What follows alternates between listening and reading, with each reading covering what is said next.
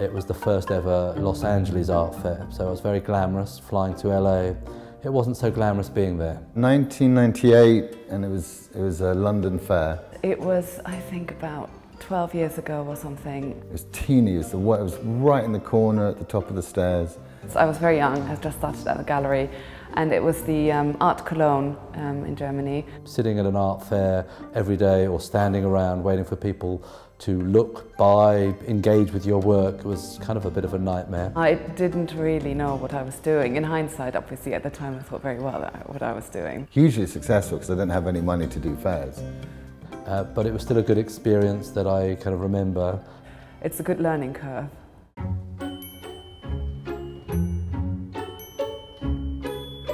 It's difficult to really compare being at an art fair to anything else. It's a trade show. Being at an art fair is a big trade show. Depends how you do, really. It's going to determine what the experience is like.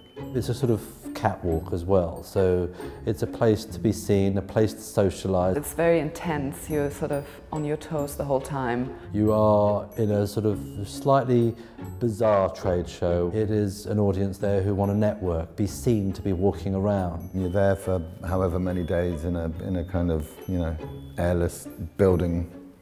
You know, anything can happen. It's not like any other experience within the art world, I believe.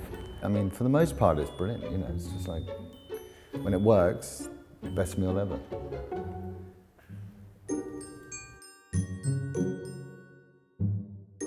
There's loads of faux pas you can make. I don't know what the biggest one is.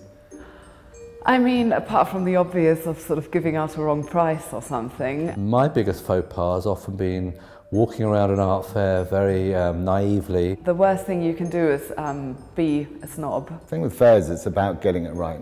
It's actually all about preparation. You know, pick your timing of when you go up to art dealers at galleries. I mean, the one thing you never, ever, ever do is if someone's been on your stand and then they walk off into someone else's stand, you would never go follow them onto someone else's stand. I still get constantly surprised by the people you know very well who ignore you at art fairs. I was realising that everyone was ignoring me when I was going up to say hello to them.